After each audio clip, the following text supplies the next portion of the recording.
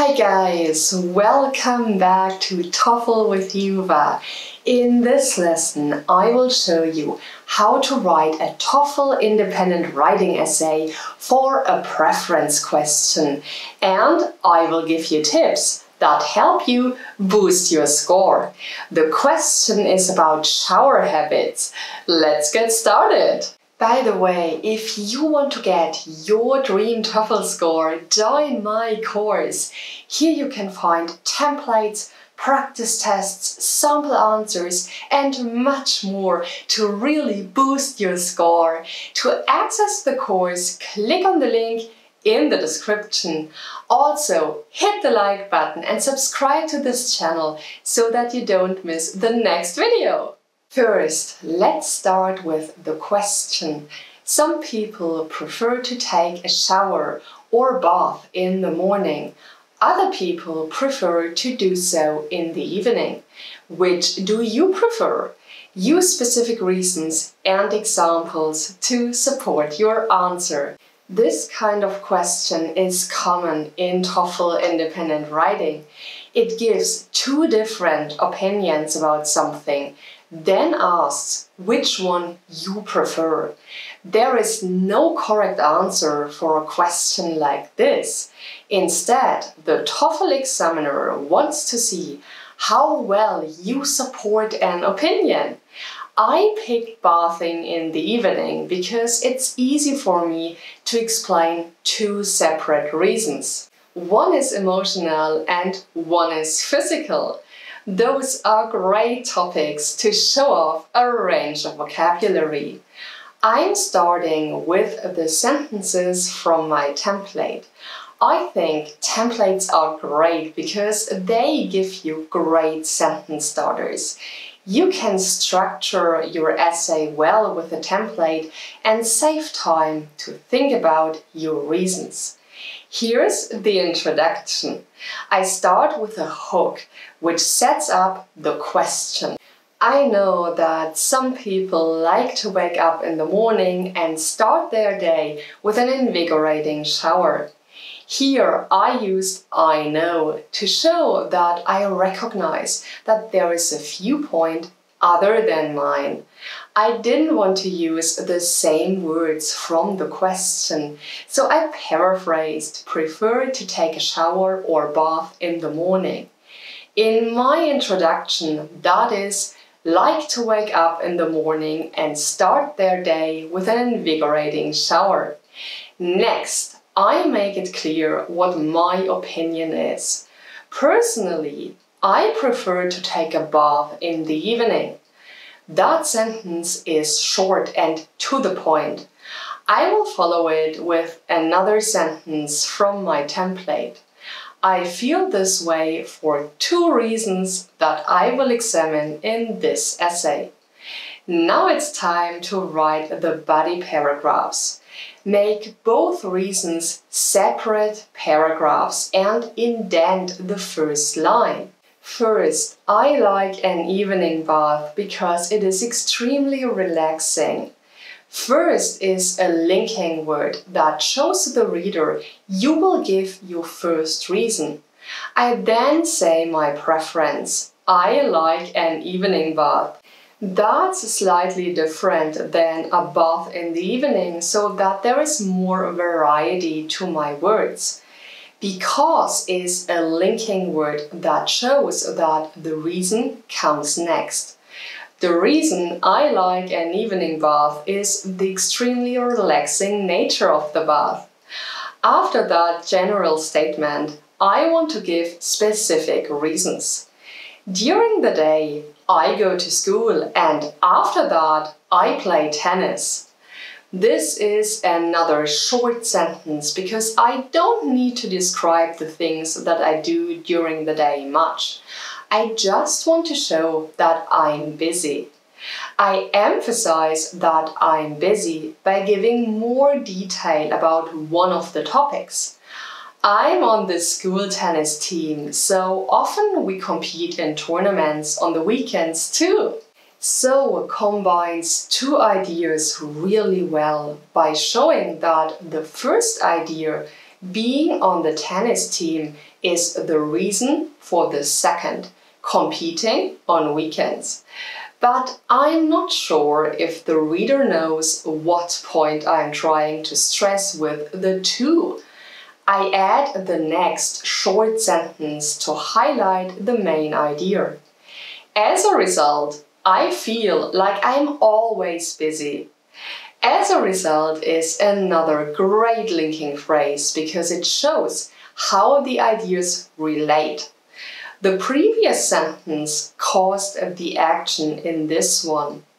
Now that I have shown that I'm busy, it's time to get back to the idea of the evening bath. If I take time to soak in the tub in the evening after I get home, I think about what happened during the day and wash away any emotional concerns with the warm bath water. Okay, this is a really long sentence. It also uses an if clause. If clauses are great because they're complex structures that really show off your grammatical skills and can boost your TOEFL writing score. Notice that taking a bath is something that happens often for me. It's not a possibility that will never come true. Therefore, I use the present tense in both parts of the sentence. I take time and I think about. The second half actually has two verbs that show actions I do if I take time to soak in the tub. Soak in the tub, by the way, paraphrases evening bath. Do you see that the second action is joined by and? I also wash away. This verb is also in the present tense, so it is parallel. I didn't put a comma in front of and because there is no subject after it. The subject is at the start of the clause, I. On to the next sentence. I can take as much time as I like because the day is over and all obligations are done. This one is the result of the big if sentence. I use can because this may or may not happen every time that I take a bath. Can shows that the action is possible, but doesn't have to occur every time. When I first wrote this, I said all tasks are done. However, I always like to proofread my essays. The second time I read it, I remembered the word obligations and put it here. That's a high-level vocabulary word which can boost your score. Guys, it's very important to proofread and see if there are places you can improve your writing. By the way, if you want to get your dream TOEFL score, join my course. Here you can find templates, practice tests, sample answers, and much more to really boost your score. To access the course, click on the link in the description. Also, hit the like button and subscribe to this channel so that you don't miss the next video. I have talked about why I like evening baths, so now I will comment on why I don't like morning baths. By contrast, I am not comfortable taking a long bath in the morning because I feel rushed thinking about the many things I have to do and worry whether I will get everything accomplished. I don't want to spend too much time on the opposing view, so I put the whole idea into one sentence. By contrast, clearly shows that I'm talking about the opposite view. I'm explaining the problems that happen, so the reader does not think I'm discussing something positive about morning baths. I use because again, because it's great for adding a reason. In this case, I give two reasons joined by and. When proofreading, I noticed I didn't have the verbs in the same tense, so I fixed them. Now they are parallel in the present tense. I feel rushed and I worry. Whether has the same meaning as if. However, I've used if a couple of times, so I'm using whether to add more vocabulary. That's the end of my argument about emotional benefits of bathing. I actually thought about using emotional here, but decided to save that vocabulary for the conclusion. Here's the final sentence in this paragraph. In other words, I like bathing in the evening to reduce my stress. In other words is used to show that the following sentence sums up the main idea of the entire paragraph. All those ideas really just mean I like bathing in the evening to reduce my stress. Now it's time to start the second reason. I use a new paragraph and indent. Secondly, I feel cleaner if I wash myself in the evening because I can get rid of the dust and grime from the day. I was going to stop at evening, but decided to add dust and grime. I didn't have to, but it's an idiom that stresses the dirt that builds up over time. I used an idiom I'm comfortable with to make my writing sound more native and boost my score. Idioms are awesome, but be careful. If you use an idiom wrong, it can really confuse the reader. Make sure you know the correct situation if you want to use one in your essay. I explain what I mean about dust and grime in the next sentence. I get a very good workout playing tennis.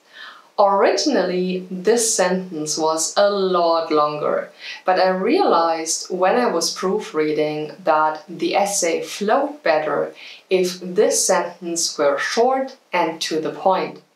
It explains what is needed and no more. The following sentence clarifies how the workout relates to the dirt. I become sweaty on hot days in the summer and muddy on rainy days in the winter. I like this sentence because it has a parallel comparison. Sweaty on hot days in the summer has the exact same structure as muddy on rainy days in the winter. In a way, it sounds a bit like poetry. But then I realized that someone might point out that I don't have to wait until evening to get clean. So I addressed that argument directly in the next sentence. Granted, my school has a shower in the locker room, and I sometimes use that, but I do not really like taking showers with lots of other people. Granted is an awesome word. It shows that you accept that there is another opinion than yours, but that you still hold your own opinion. In this case, granted shows that I realize that I could get clean before my evening bath, but that I don't want to. But introduces the reason I don't want to take a shower in the locker room. But is a fantastic linking word that shows that the first half of the sentence has a different idea than the second half. Here, but indicates that there is a shower, and even so, I don't want to use it. After addressing that possible complaint about my argument, I go back to my own argument. Therefore, when possible, I like to come home and bathe in private. Therefore shows the result of a discussion. Here it shows that the result of not wanting to use the locker room shower is that I bathe at home. I used when possible to show that I sometimes do take a shower at school, but that it's by far my preference to do so at home. And do you see? Bath in the evening has become bathe. I'm still paraphrasing when I can in order to highlight my vocabulary. I wanted another sentence because that one sounded a bit abrupt or harsh as an ending. I can then change into comfortable, clean clothes to spend the rest of the evening inside. This sentence emphasizes another advantage of showering at home. I can feel comfortable at home. Here's the last sentence of that example. When I wake up in the morning, I'm then ready to go. I thought a lot about this sentence. I wanted to contrast evening and morning showers, but all my ideas for mornings got long. So instead, I didn't directly mention a morning shower or bath. I just said the advantage to not showering in the morning. I'm ready to go rather than having to take time to bathe.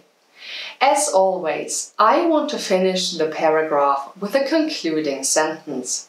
Here it is. An evening bath gets rid of all the dirt and sweat accumulated during the day. This sentence concisely summarizes the main idea, but it uses slightly different words than the first sentence of the paragraph. And when proofreading, I remembered accumulated, which is another complex vocabulary word. Now I use the template for my conclusion. Notice that the conclusion is also a separate paragraph. In conclusion, I like taking baths in the nighttime rather than in the morning. I realized I was using evening a lot, so now wrote nighttime. My last sentence of the essay is here. I feel this way because an evening bath is both emotionally and physically cleansing. Okay, I mentioned earlier that I like the idea of a contrast between emotionally and physically, right? I also saved cleansing for the last word because it's more complicated. When I wrote this essay, I decided to save the concise idea that most clearly contrasts the two main points for the very end. The TOEFL examiner will be impressed with my organizational skills for setting up the argument as well as my vocabulary. Some people don't put much time into the ending. However, I think a good conclusion really shows off your skills and can boost your score. Now for the last step in writing an essay. I always use the remaining time to look for spelling or grammatical errors. I make sure my examples make sense and are joined with good linking words. I also look for ways to paraphrase words or improve my vocabulary. These are essential steps for a high TOEFL writing score. That's it! That's the steps I took to complete a preference essay. I've included many ways to improve your score. By the way, if you want to get your dream TOEFL score, join my course. Here you can find templates, practice tests, sample answers, and much more to really boost your score. To access the course, click on the link in the description. Also, hit the like button and subscribe to this channel so that you don't miss the next video.